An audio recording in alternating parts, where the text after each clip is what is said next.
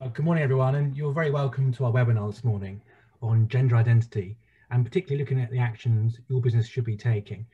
I'm Christopher Singh. I'm a partner in the Free Employment team. I'm a change to the published speaker today, who is unfortunately unavailable. But I'll be speaking today with Neha Lugg, who is a knowledge management lawyer in our employment team. We're also delighted to welcome to join us Robin White, who is a barrister. Robin acted for the claimant in the recent landmark case of Taylor and Jaguar Land Rover.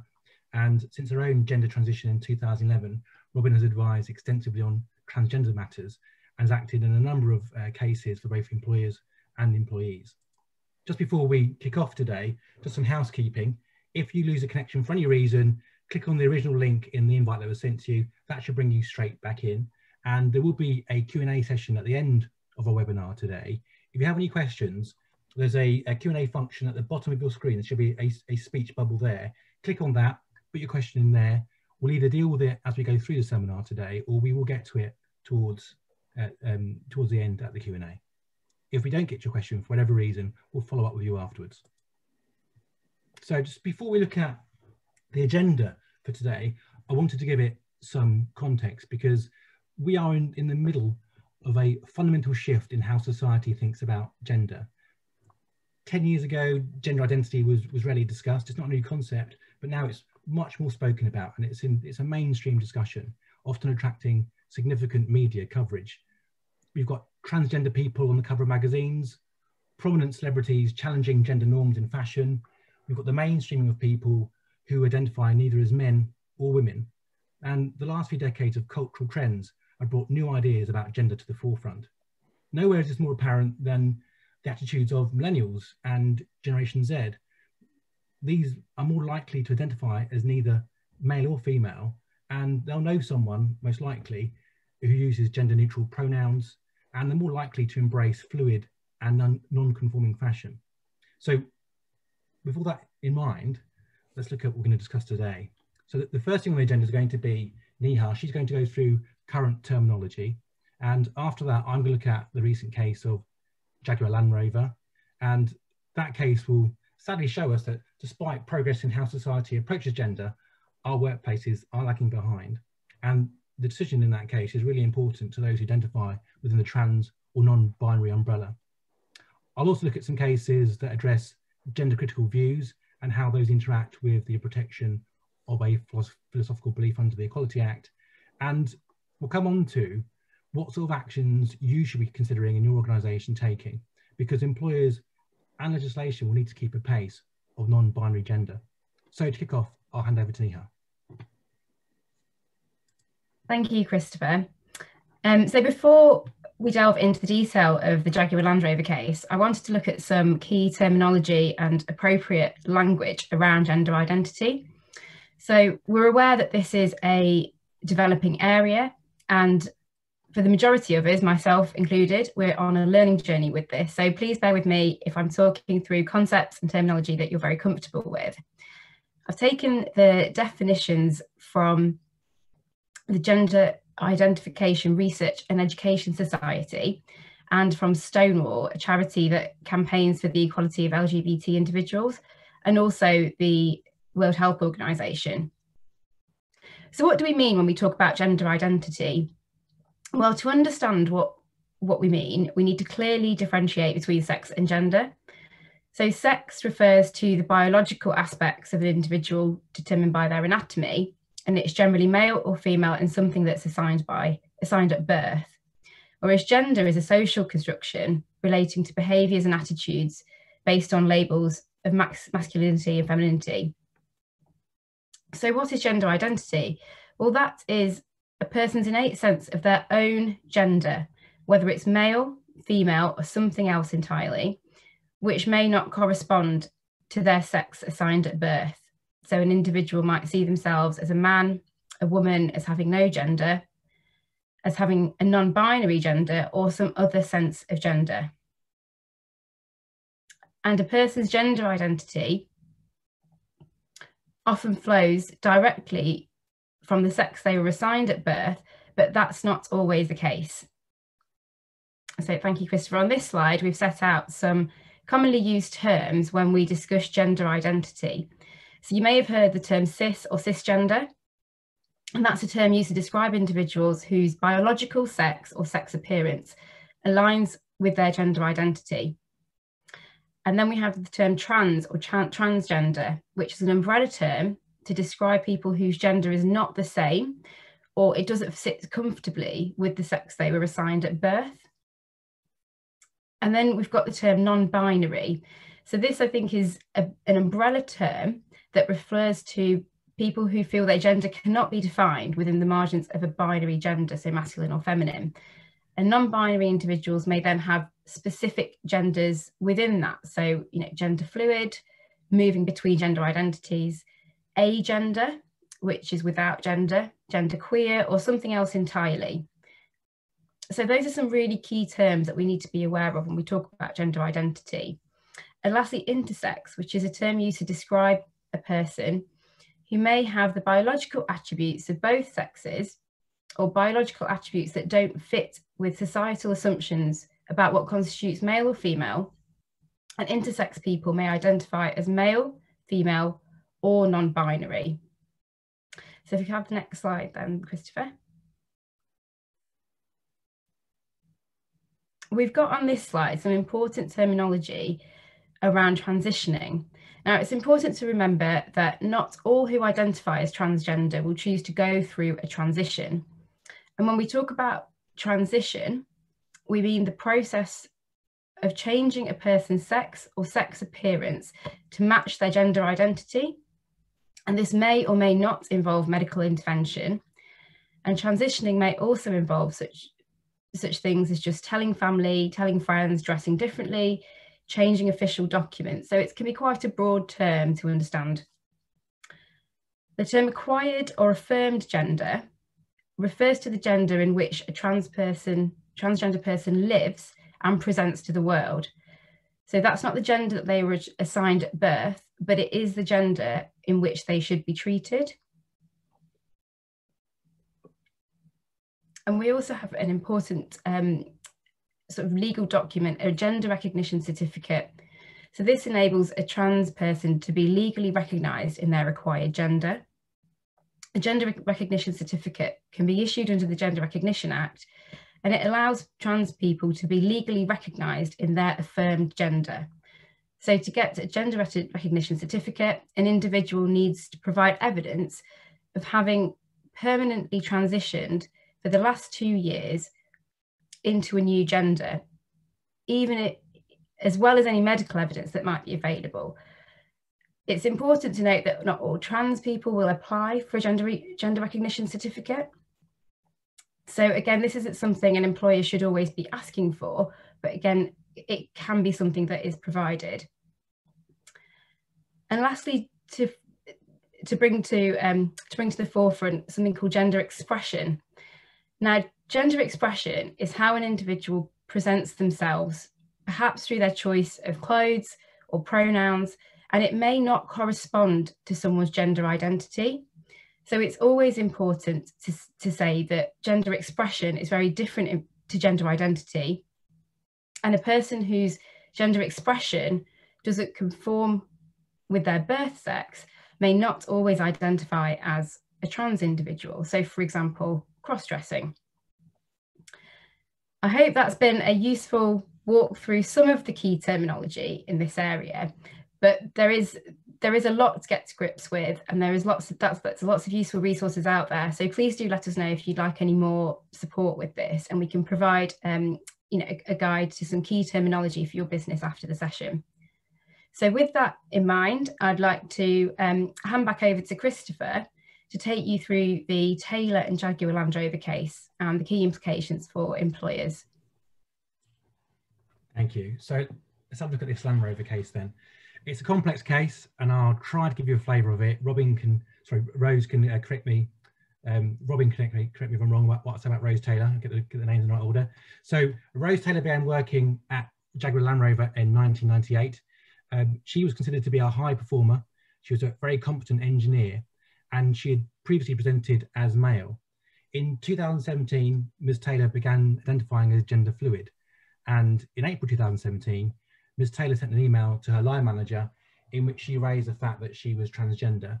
She made it clear that at that time she had no plans for a surgical transition, and she also made it clear that HR were aware of her position. Ms. Taylor claimed that although her line manager said that he was giving his full support, he also made comments that she was not normal and that she should use the disabled toilets. Ms. Taylor began expressing her gender fluid identity at work and was subject to a number of comments in the workplace, and I'll give you a flavour of some of these. I was checking out your dress, looked up, saw it was you, and my jaw dropped, was a comment from a colleague. Another comment from a colleague: so what's going on? Are you going to have your bits chopped off? On the 31st of October 2017, one of the respondents' contractors commented on the claimant's outfit saying, "Is this for Halloween?" And on the 17th November 2017, the claimant was stopped by a female engineer who said, "It's nice to see you in your attire, you have cracking legs." So perhaps understandably, the claimant was upset by these comments. They were both offensive and unwanted. Ms. Taylor was being subject to regular harassment, and nothing was being done about it by Jaguar Land Rover. Ms. Taylor raised these concerns with HR. She also expressed the anxiety she felt about how she dressed at work. And Ms. Taylor had communicated to some of her colleagues that she was trans, but she was concerned that they didn't really understand what this meant. Ms. Taylor was referred to occupational health for her mental health issues. She was suffering from anxiety, depression, and social isolation. And in a complaint that Ms. Taylor made to HR, she said, "When is the company going to realise that LGBT people exist and they need support? It makes you feel worthless and undervalued, and we are continually ignored. What can be done to fix this?" So Ms. Taylor felt that the leaders didn't understand the effect of what they were saying, HR didn't know how to support staff, and employees didn't feel able to speak up. On the 22nd of July 2017, the claimant raised the fact that offensive comments were being made to her with HR, and she was told by HR not to be sensitive in relation to the reaction of her colleagues and the issues she was facing when transitioning at work. And again, understandably, she found this response offensive and unsupportive because it implied that the claimant was wrong to complain, that the problem actually was her for being too sensitive.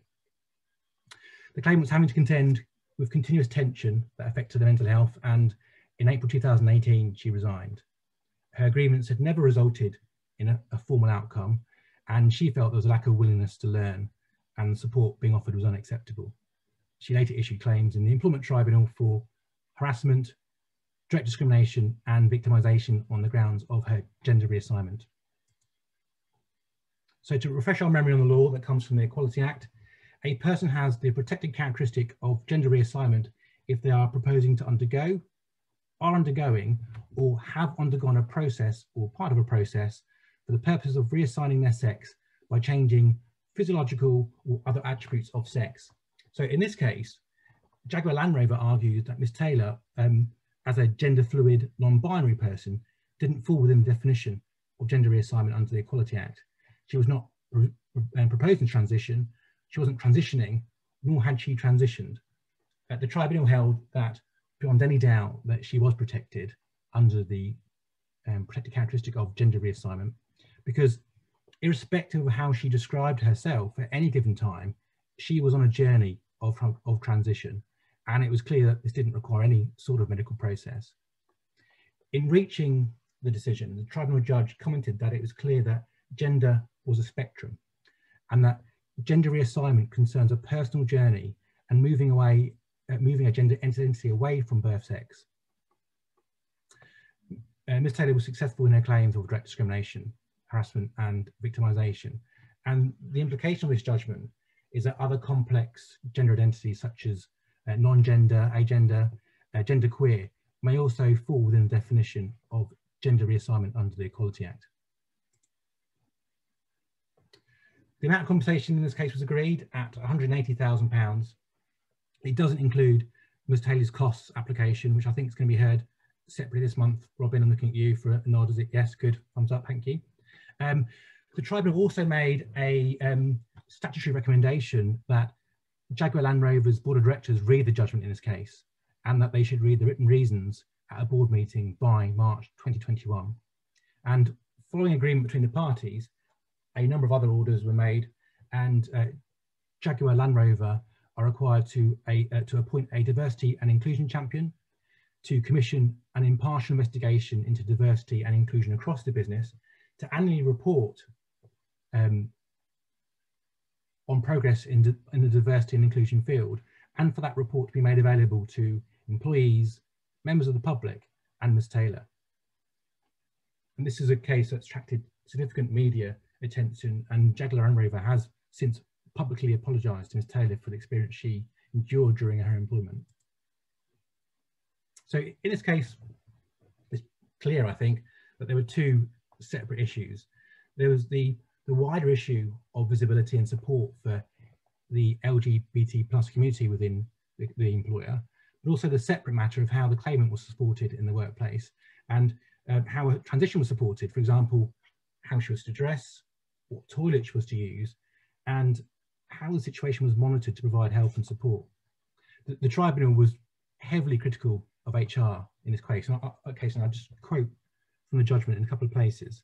So they say, "It is fair to say that the HR team has not functioned properly or provided accurate and professional advice in this case." They also said the advice from HR was woeful, and they, the managers, cannot be blamed for relying on it. On your screen, and in the slides, I've included a quote from the judgment. So I'm just having a slight IT issue.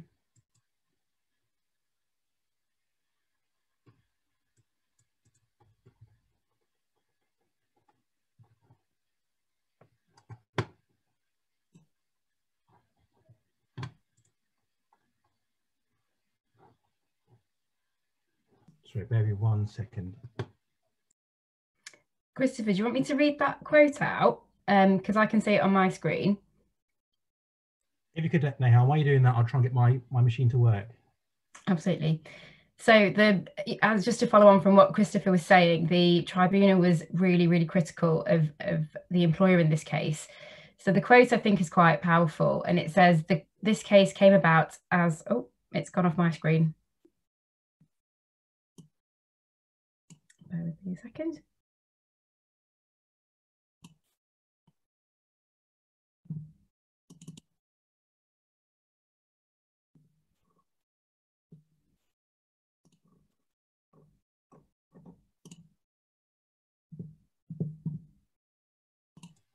I've got it up, but not on a screen that I think everyone can see, but I will read it out. So this case came about as a result of the culture of the organisation. The culture is not aligned to the respondents' policies, agreements, or statements of intent. And this is a lesson that has to be learnt at the highest level.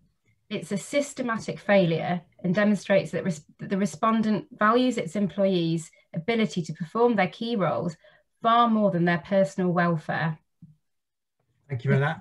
My machine is working again, so apologies for that. As Neha was saying, this is a damning indictment from the top down, and it's an important reminder that values and statements of intent need to be embodied in the actions of the organisation, not just in its written policies.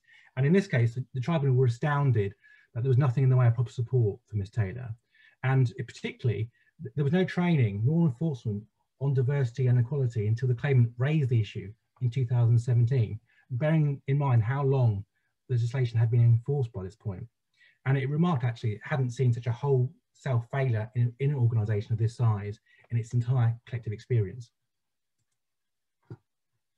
So I wanted to pick up on some of the key failures of the employer in this case, and then have a chat with Robin, if I may, about some of her thoughts. So first of all, considering what the case was about, surprisingly, there was no equal opportunities policy in the hearing bundle. All of the respondents' witnesses thought there must be one, but none of them had seen it. All of them appeared to be confused about the difference between the dignity at work policy, which dealt with bullying and harassment, and equality and diversity issues. And the sad truth is that having heard of the evidence, that no steps were ever taken to implement the equal opportunities policy or bring it to the attention of employees or managers in this case. None of the managers had received any particular training about the equal opportunities policy, and employees as a basic must know that policies exist and that they should be followed. Another quote from the judgment in this case, this time on the issue of toilets. The tribunal said, firstly, telling a transition person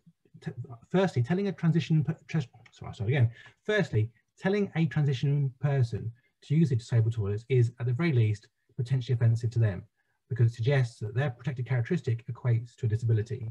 Secondly, disabled toilets are for disabled people to use and should not be used by other people. Also, by way of context, the claimant was eventually referred to occupational health because of stress, anxiety and distress. And she experienced this by reason of the workplace issues. I'm just going to flip back a slide just because my machine stopped working again, and it worked last time I did that. Oh, sorry, 1 second.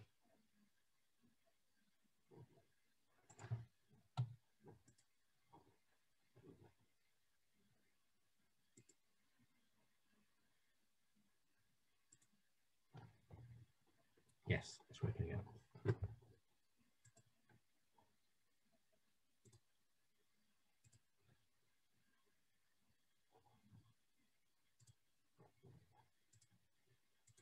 I'm very sorry about that. I hope it doesn't happen again. So, where are we?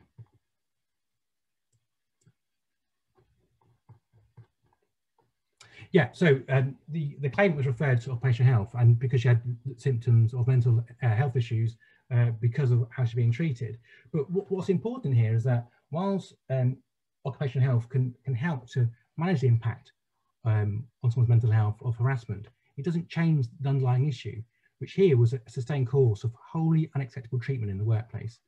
And the respondent's witnesses had accepted in evidence that the claimant had raised these issues on numerous occasions, but no action was ever taken to prevent the harassment from occurring.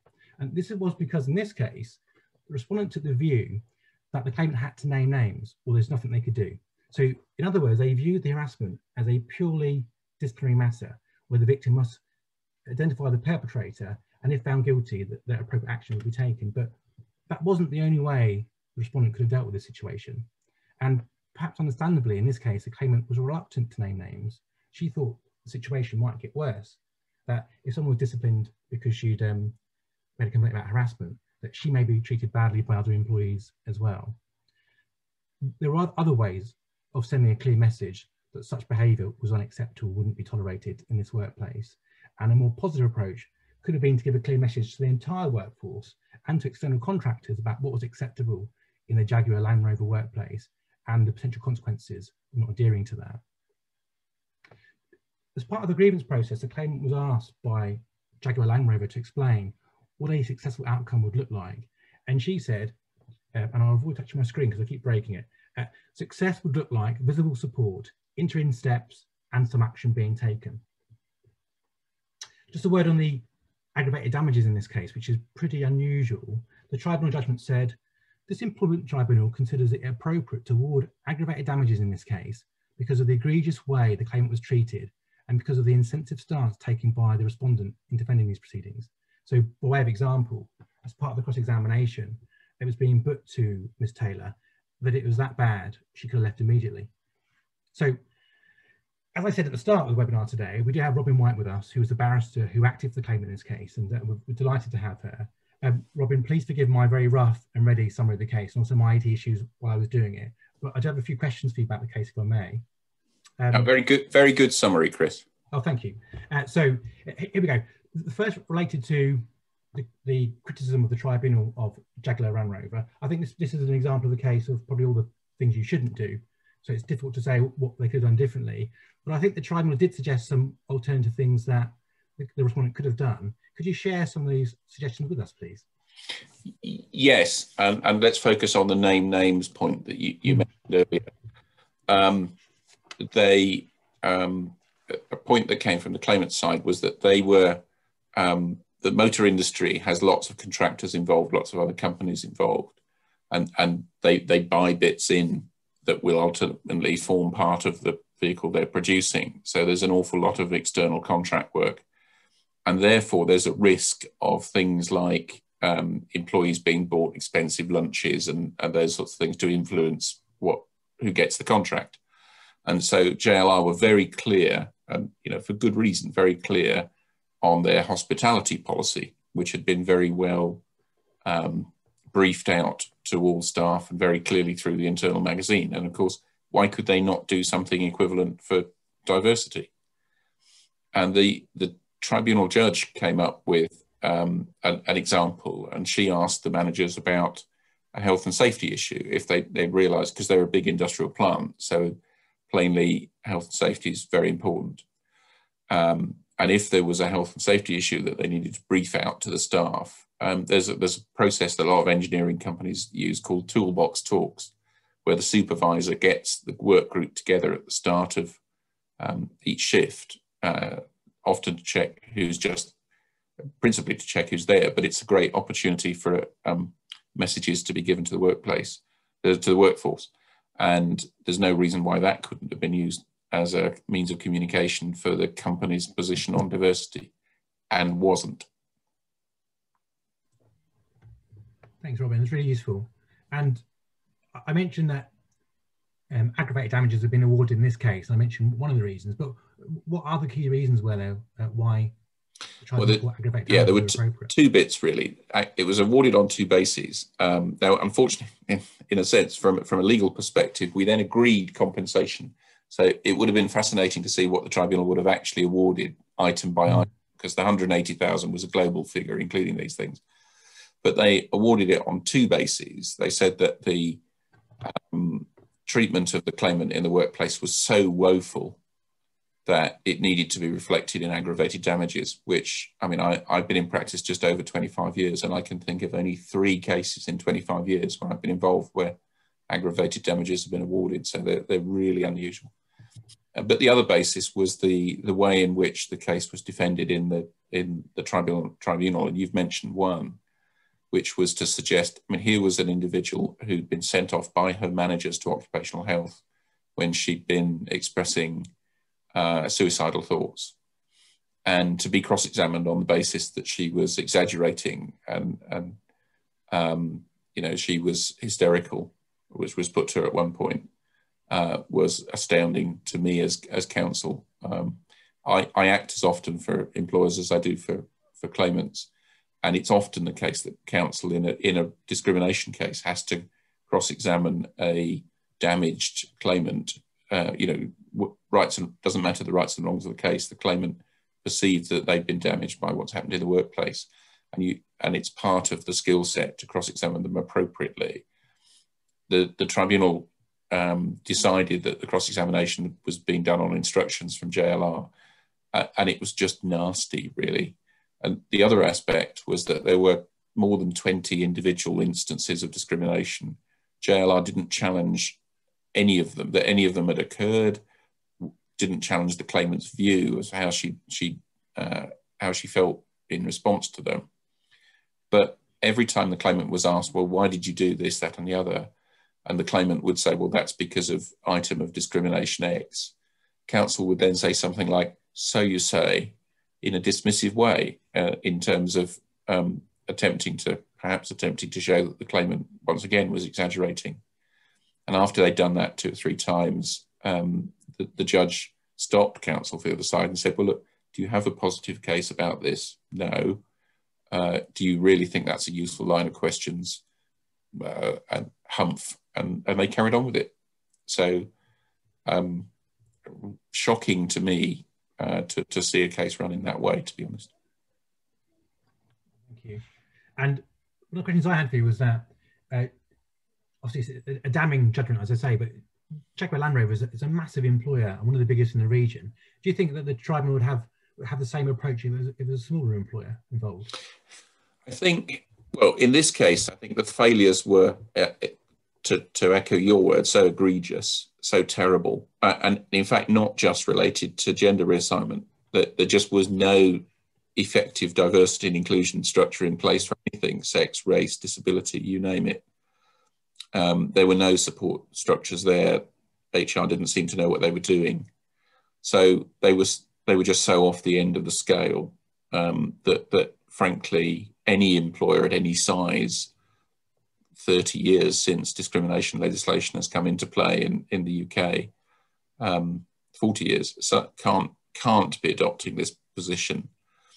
There is a range where, when you run what's called the statutory defence, so if the employer can argue if there's a random act of an employee, if the employer has done all that's reasonably required to make plain that, for example, racist remarks are not acceptable in the workplace, and yet an employee makes a random racist remark, then the employer can run what's called the statutory defence and say, well, we did everything that was reasonably possible to prevent that happening. Now, it's certainly true that JLR unbelievably tried to run the statutory defence when they'd done nothing, and the tribunal were just had their eyes out on stalks when we came to submissions, and they looked at the JLR submissions and said, and you're still trying to run the statutory defence? And JLR said, oh yes, so we are.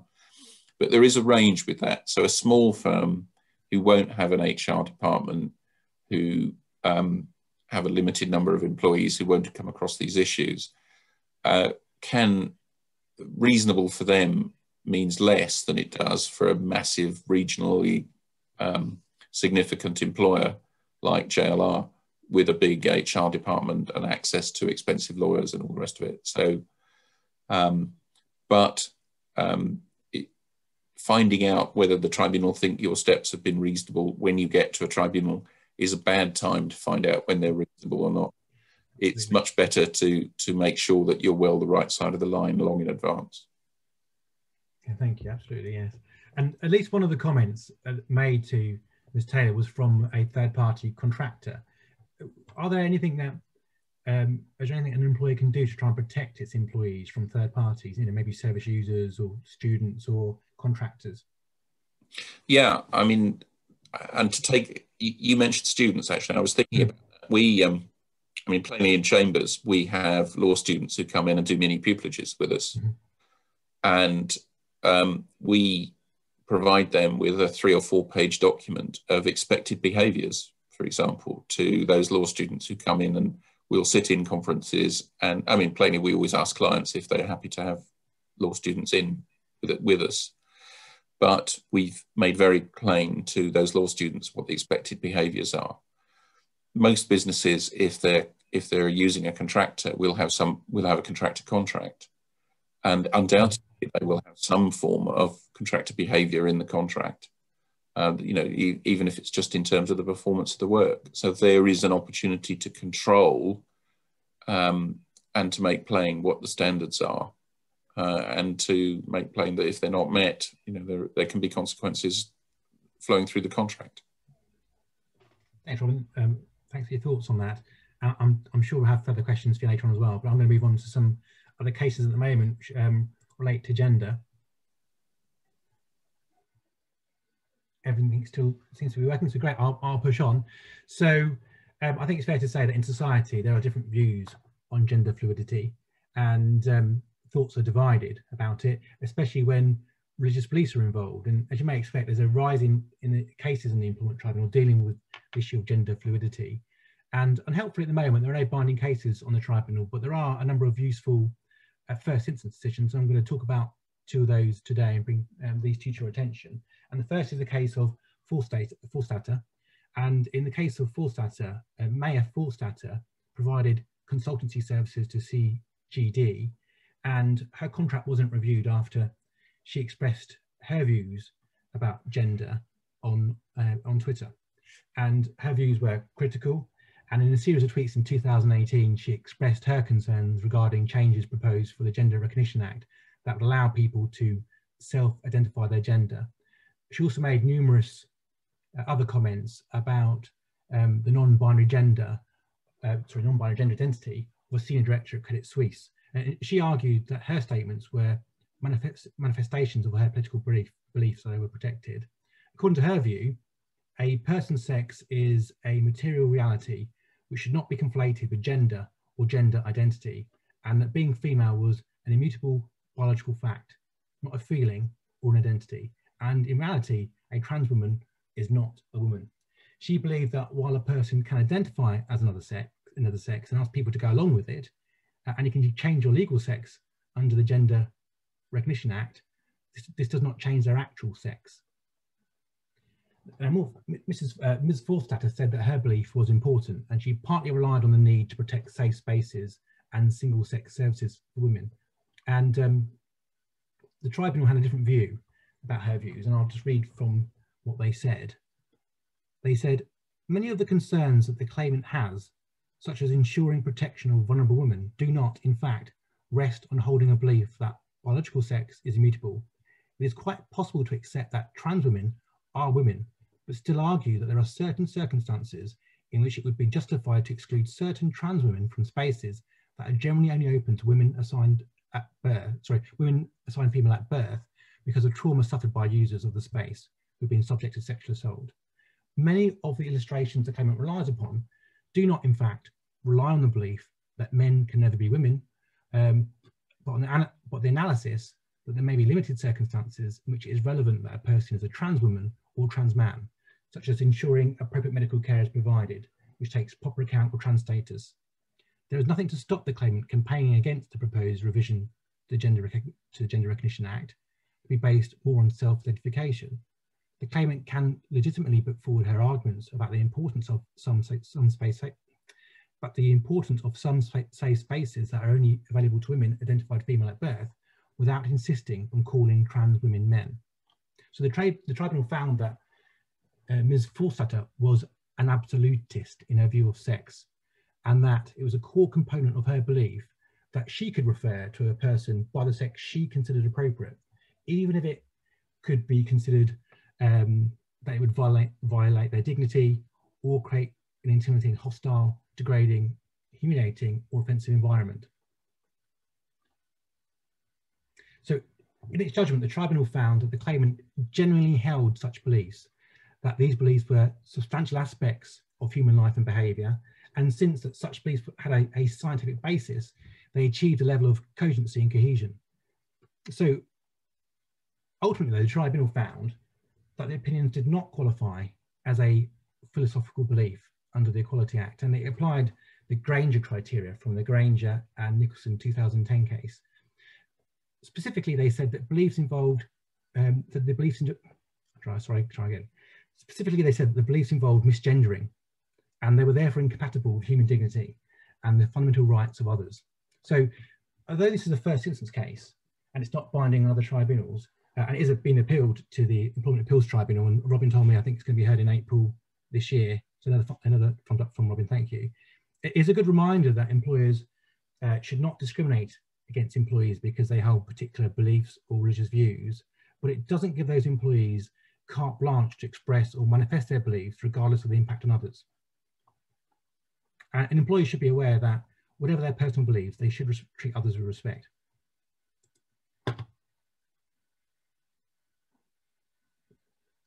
So looking at the second case, this is Higgs and Farmers School, and it's another first instance case in the Employment Tribunal, but it took a different view in its approach.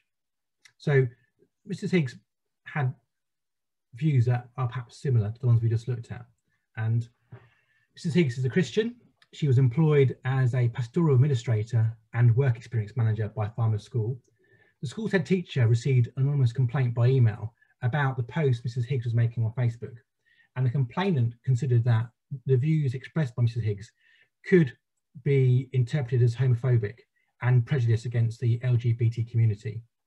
And the post that Mrs. Higgs had put on Facebook was reposting a piece written by someone else, but she'd added, please read this. They are brainwashing our children.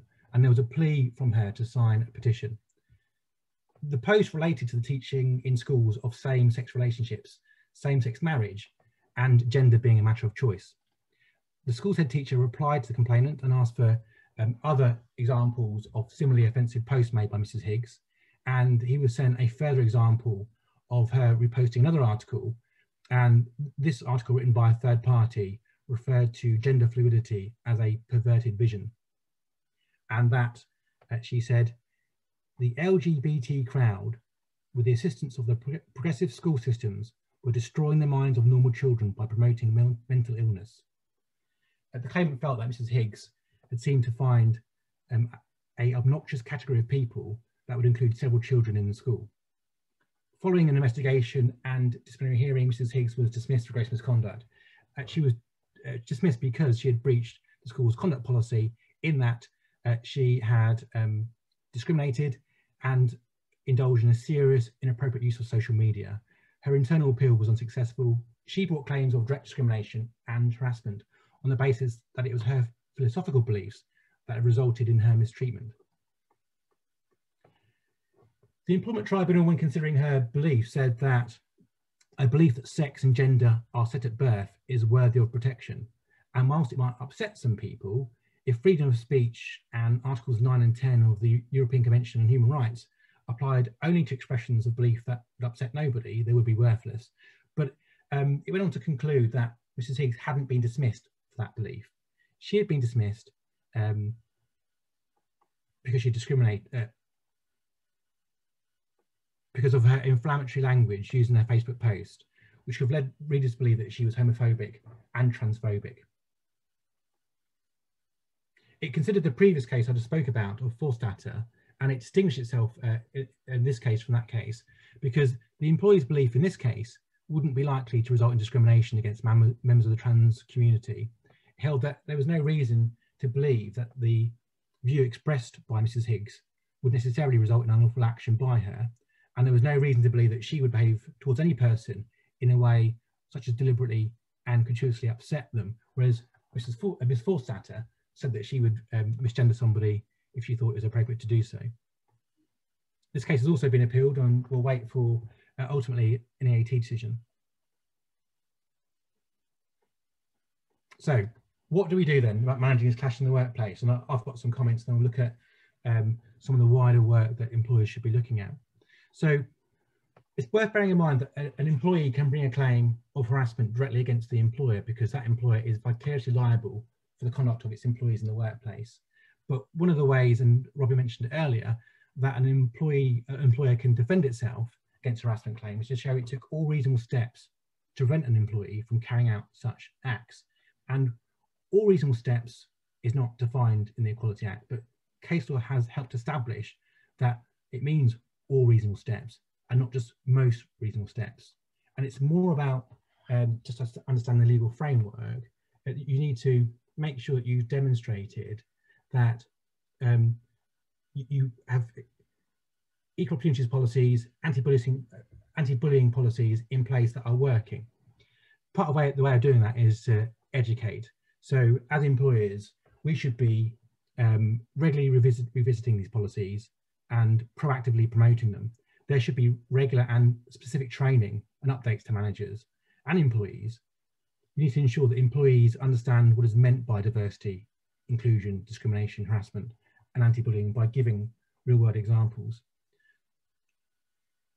We should be setting out to foster a culture of empowerment and promoting an inclusive culture where bullying and harassment are not tolerated.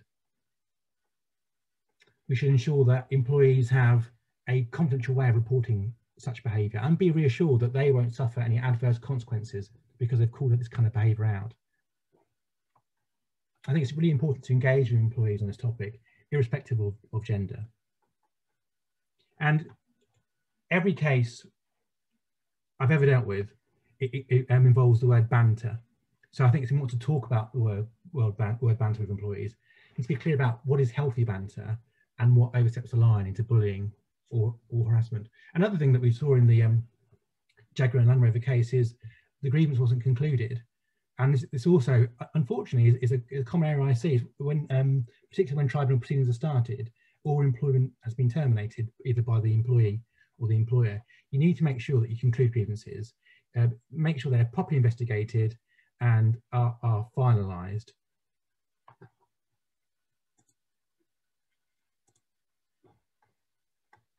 I think at this stage, Neha, over to you.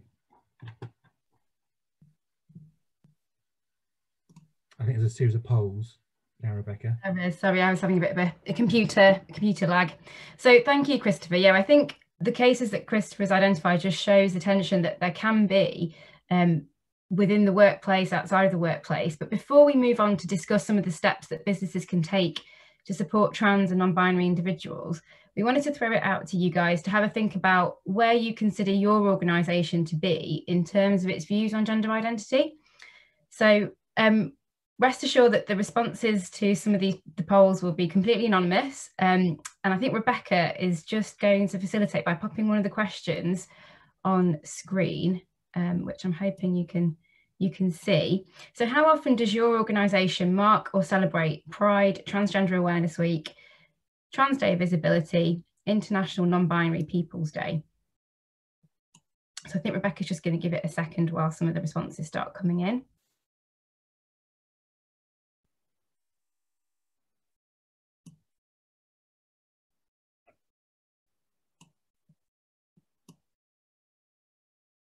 So I think those results are really, are really interesting, but clearly that it's not, it's quite common to mark maybe Pride, but maybe not some of the others. And so I think there's definitely some work to be done within organisations about bringing some of these awareness days and really marking them to everyone's attention. So the second question we've got is, if you were approached by a non-binary employee or an employee wishing to transition at work, would you be confident that you have the knowledge and tools to support them? So again, completely anonymous, but just to gauge some thoughts.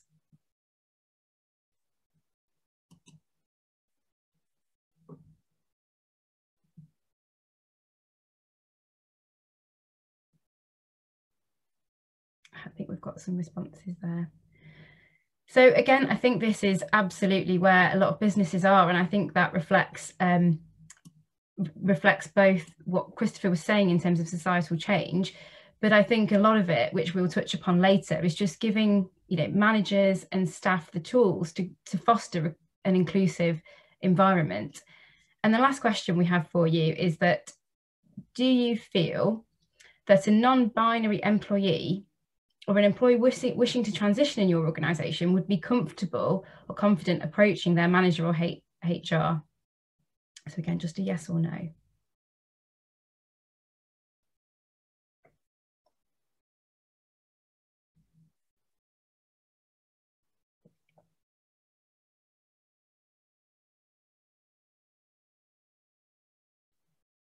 Thank you. I think that's really, really positive. I think there's whilst there's still lots of work for organisations to do, I think there are a number of steps in the right direction. And hopefully, as we move on from these polls, thank you, Rebecca, we can just highlight some of the other aspects or other steps that employers can take to promote visibility and support for trans individuals.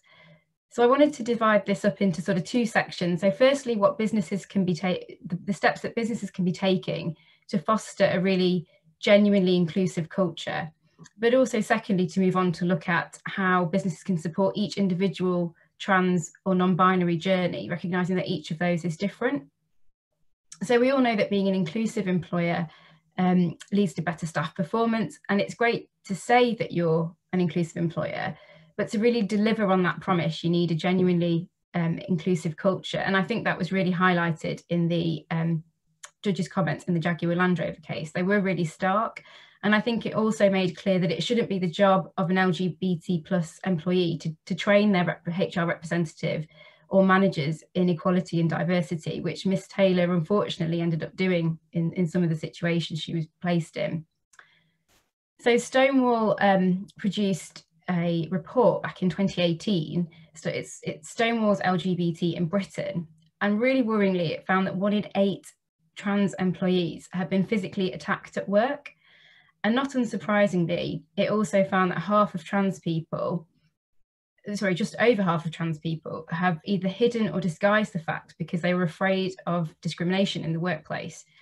So businesses need to ensure that their HR departments and managers are trained and prepared for any individual that might approach them to discuss their gender identity or any associated transition. So we've set out here some of the steps that your organisation can take, and I'll just look at a couple of these in a bit more detail and just sort of check in with Robin as well in terms of her thoughts. But the first one on there, and I think Christopher highlighted it in his previous case as well, was around education. So educating ourselves and those around us is one of the most powerful steps we can take to understand the trans experience and improve workplace culture. Making sure, as Christopher said, that staff are consistently trained on the changing face of equality to foster a more respectful and supportive working environment for people of all genders. So education would mean exploring potentially having bespoke training to the HR team and to management teams, or maybe a separate guide for managers to support non-binary employees who are transitioning at work. And I don't know here, Robin, if you've got any thoughts or comments on the importance of education in the workplace and perhaps how you've seen other employers do this effectively. Yeah, I mean, plainly, it's got to be proportional to the size of the employer, because trans is still the rarest protected characteristic. So there's no real good way of tying the numbers down, but there's probably a trans employee somewhere somewhere between 1 in 500 and 1 in 1,000 employees, which of course doesn't mean that a small employer is not going to face the issue, because they could be the employer on which the National Lottery hand points in terms of a trans or non-binary employee coming out to the employer. But certainly at the larger sizes of employers, there's good training available. There are several companies that will turn up at the workplace and provide training directly by a trans person. I mean, I'm a very out trans person. I don't mind people knowing about it, discussing it. This is in fact talk 303 that I've done since I transitioned myself. So I'm very firmly on the page that education is the thing that helps. And in 303 talks, I've never yet been asked a question I didn't feel that I wanted to answer. But plainly not all trans people, exactly as you were saying with Rose Taylor, not all trans people want to be the champion in their workplace. I would say the vast majority, like most employees, just want to get their head down and do their work and be valued for who they are. But there's lots of good information out here for people, and if we're training to accept that people have different religious needs, different needs from their ethnic background, different needs as between men and women, then there's no excuse really for not understanding what trans and non-binary people need from their employer. Absolutely. And I think to tie in with that, the recognition that having specific gender identity policies differentiated from sexuality or sexual orientation policies is also really important. The research has shown that trans people face quite deep inequalities in the workplace, which differ significantly from those suffered by lesbian, gay and bi people. So having a policy that is very specific to that protected characteristic, but that emphasises a very supportive and flexible but tailored approach would be really important. So covering matters such as language, terminology, transitioning support in the workplace, so whether an individual be entitled to time off, whether it's paid, things like dress code, the often debated issue of toilets, which I know that we'll come on to talk about shortly, and any sort of changing shower facilities, changing employee personnel records. So there's lots that policy can contain, and also potentially when and what colleagues can be told about the transition or gender identity, and only if that employee agrees. So it is really important to have a very a specific policy in place, because the needs are very different to others in the LGBT community. The other one that I wanted to flag on there is to role model LGBT inclusive behaviour, and I'll come on to talk about how other employers have done this in the workplace, but making a positive statement by marking some of those days that we highlighted in the poll. So International Non-Binary People's Day, a Trans Day of Visibility, and really having senior leaders committing to raising the profile on those days can as the case in Jaguar Land Rover highlighted, it's about culture, and very often it's from the top down. And if you have senior leaders setting the tone, I think that can be really important. And some organisations have also wanted to include pronouns on corporate email signatures. So for example, that's first name, your surname, and then the pronoun so that you wish to go by. So she, hers, as Christopher and I have done today, and Robin, I know you do on a very regular basis. And a number of employers are taking this step. So it can be a gesture that really normalizes pronouns and shows that you understand gender to be non-binary, a non-binary construct, and that you shouldn't make assumptions about traditional gendering based on, you know, perhaps a name. And I think it's a really positive signal to colleagues and to customers that yours is an inclusive organisation. I think we may have lost Christopher, but I think hopefully he'll be joining us shortly. So I know the slides have gone off, but one of the steps that employers can take in this area is looking at the employee life cycle. So considering the trans experience at all stages of the employee life cycle. So for example, recruitment, you know, fear about attending a job interview in the potential way they want to dress, pay, terms and conditions of employment, promotion pathways, training, dismissal, redundancy, and job references. So there's lots of areas where employers can be considering the trans journey and trying to make sure that they accommodate the trans journey at all those various stages of the life cycle.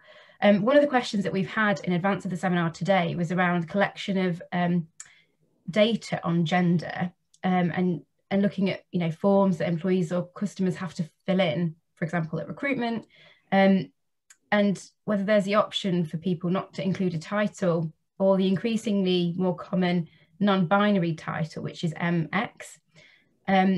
I think there was other questions around the sort of legal issues or some tricky issues. And I wondered, Robin, if you had some thoughts you wanted to share around the tricky issues for data collection for employers.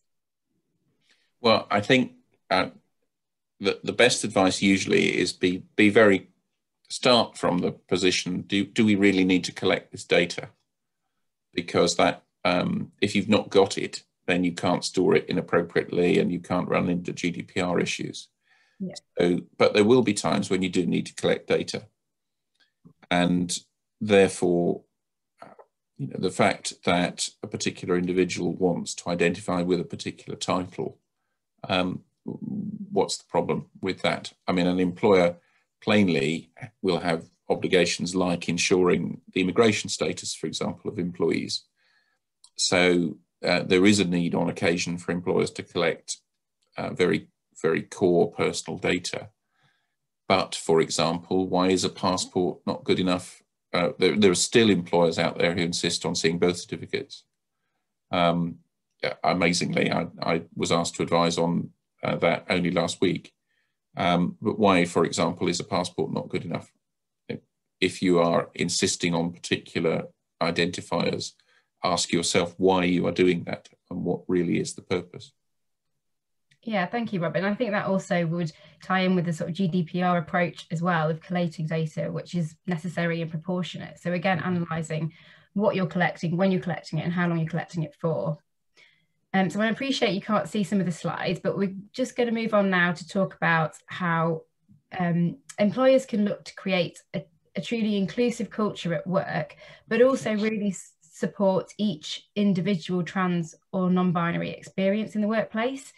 So I think the sort of starting point for me, and it's really important to remember here, that the first conversation you have with a non-binary or transitioning individual about this subject will have required a great deal of trust and courage on their part. So the conversation that you have, or that your managers are having, will set the tone for the workplace transition. And it's really got to be encouraging and positive. So where the employee has confided in you about this, it's really important to take the time to understand as much as possible about the employee's situation. I think to listen and be flexible and to agree a flexible plan with them would be a really key step that employers could take.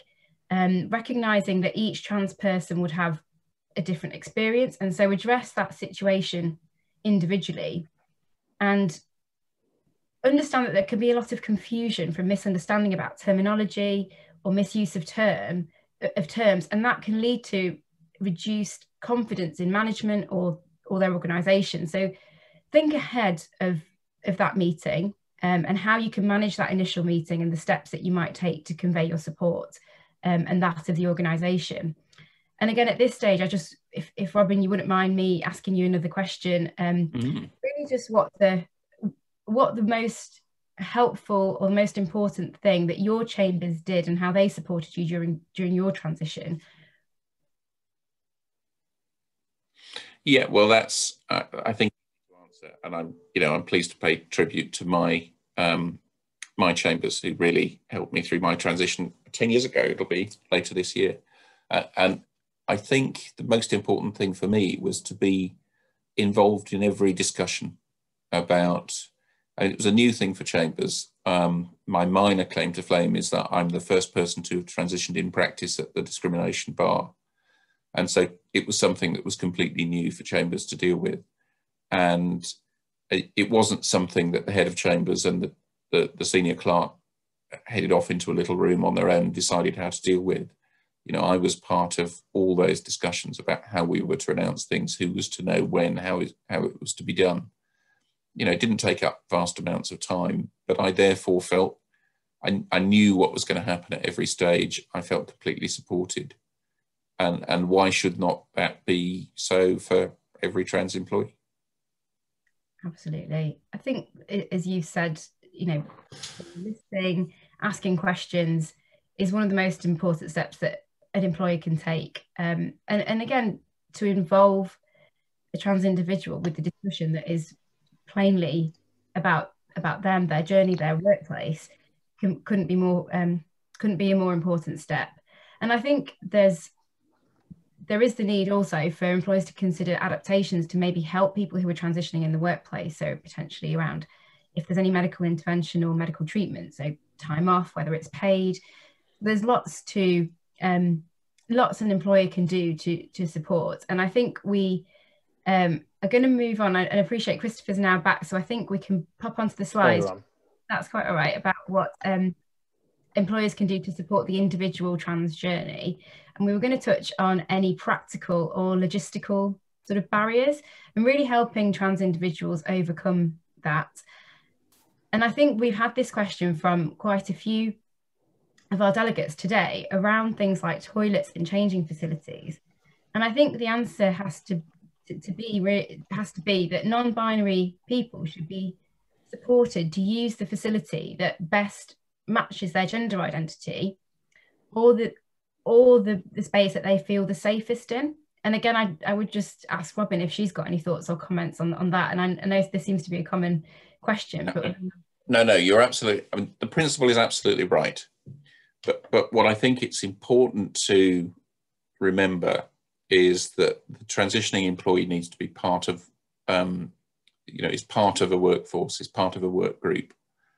And therefore, one of the problems in Taylor and Jaguar Land Rover is that nothing was done with the rest of the work group. And Ms. Taylor was left to bear the burden of, if someone challenged her in one set of toilets or the other, she was the person who was left to defend what was happening. Now, it comes up all the time. I wholly understand that, particularly in male-orientated workplaces, female toilets can be seen as a female safe space in the workplace. But if I'm in the ladies in Sainsbury's, I'm there to pee. I'm not there for any other purpose.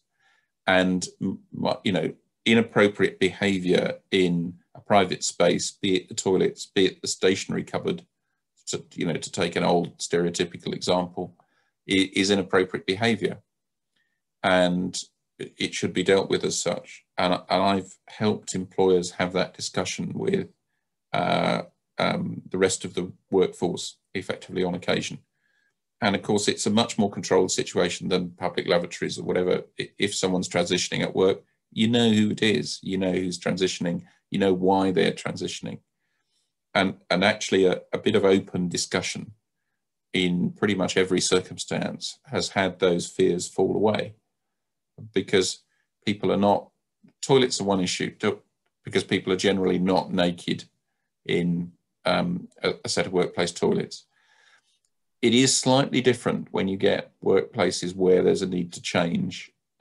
So where there is a need to change or shower or whatever. And in exactly the same way that individual employees may not want to be in a communal circumstance, in that circumstance, even within their own sex group, There are plenty of people who would not want to be naked collectively with their work colleagues. In those relatively rare work circumstances where that applies, then presumably employers will want to have arrangements that respect dignity and place for everyone. And that would include trans people or people who would find it difficult to be naked with a trans person present. Yeah. And I think we discussed, as you say, about the wider workforce, communicating for an employer to make it clear that all staff, once living and working in an identity, can potentially choose the facilities that best match their identity, but that if any other individual or an employee in the workforce has a concern or an issue, that they have a safe space to raise that. So again, like you say, a lot of this is about education and communication, and once you have that, it can break down a lot of the fears and the prejudice that may exist. I'm just conscious of time and the number of questions coming through. So what I wanted to do was just pick up on just one of the examples of what other employers are doing in this area. And I think Newcastle City Council is a really good one, just to flag a couple of the points that they're doing to really foster an inclusive and diverse culture. So they became a Stonewall Top 100 employer in 2005, and they've been the highest ranking local authority for 3 years in a row now. And Stonewall considers that the council actually leads the way for support of trans staff, service users and communities. And what they do is they work closely with local trans organisations to raise awareness of trans experiences. And in 2019, the council worked with the NHS and other regional stakeholders on a conference which improved understanding and the needs of trans people, and particularly the needs of trans in the local community. They also have an active LGBT staff network, and they run actually a very positive reverse mentoring scheme for senior leaders to help senior leaders better understand the lived experience of LGBT staff. And the network also provides confidential support to LGBT staff and offers constructive feedback on LGBT issues of inclusion. So there's just a few more examples on the slide of what other employers are doing. They're available on Stonewall. And just before I flip to Christopher for the questions, we've also popped on the slides, which we'll send a copy of after the session, some useful resources for employers along with our contact details if you've got any comments or thoughts or questions. And so with that in mind, I will just hand over to Christopher to check in with the questions that have popped up on the session.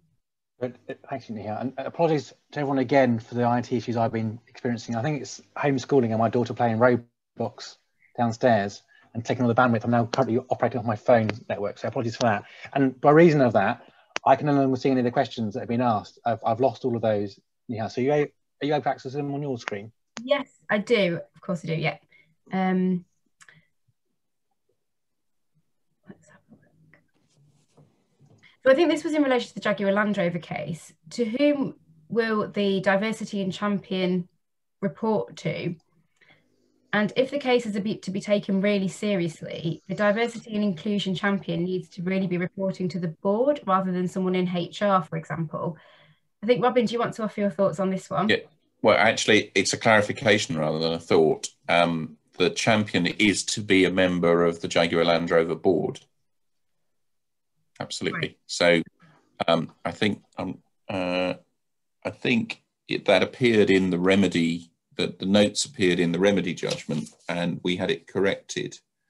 And in fact, in the longer judgment, on page 60, it says the respondents board agrees to appoint one of its number as a diversity and inclusion champion. So it was actually, the question is absolutely right about this having to be led from the top. And so in fact, the point was that the champion is to be a board member. Thank you, Robin.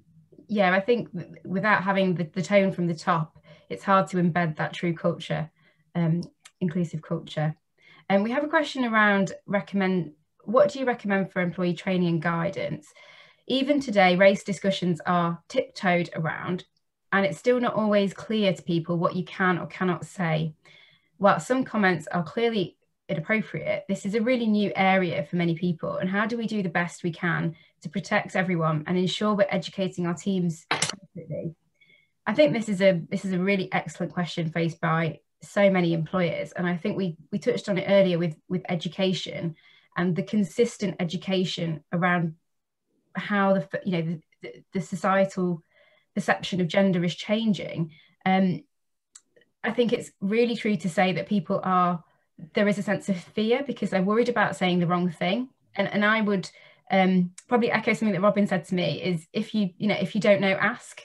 And it's something that is as simple as that I think can really break down the barrier to say that I'm asking you a question, I'm interested, rather than making an assumption. And I don't know, Robin, if you've got any thoughts or suggestions around.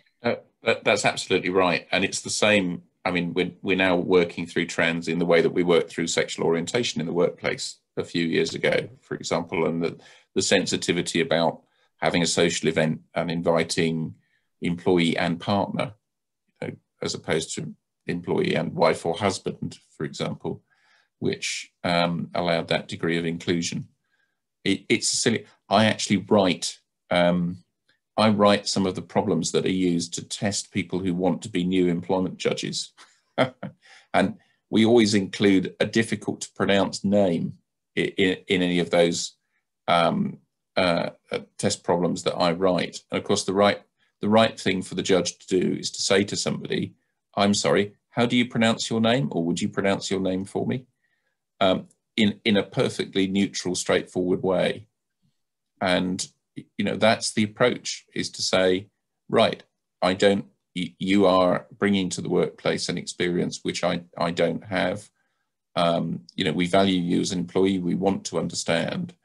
And larger employers can spend money on seeking out professional training. Smaller employers can, I think you do have to be a bit careful that you're drawing in advice from appropriate organisations, because there are some organisations with rather unpleasant views. But I think it's pretty easy to work out who they are. And plainly, everybody on the call today is a step forward because you've got an association with Freeth, so you've got an immediate source of a route to information through a decent firm of solicitors. Thank you, Robin. Thank you, Robin. I'm conscious of time and that we have got a couple of questions that have come in, but we will probably have to answer them by email or sort of follow up with you guys. But I just wanted to really thank everyone for their time, taking the time out of your day to attend, and also to Christopher and to Robin for sharing your thoughts and comments, because I think this is, as we said earlier at the start, this is a learning journey for all of us, and we're all kind of finding our feet. And we will circulate the slides after the session. They've got some really useful resources, and as you know, we're always here to support you through this. So I'd just like to thank you all again for your time and look forward to hearing from you. And can I just echo that? And also, I'm not sure it's been mentioned while I've been cut off, but certainly one of the things I'll be looking out for is Robin's book that's coming out next month, I think, which is a practical guide to transgender law. I think the practical guide is really the key point here. So thank you again for everyone attending, and apologies for my IT issues.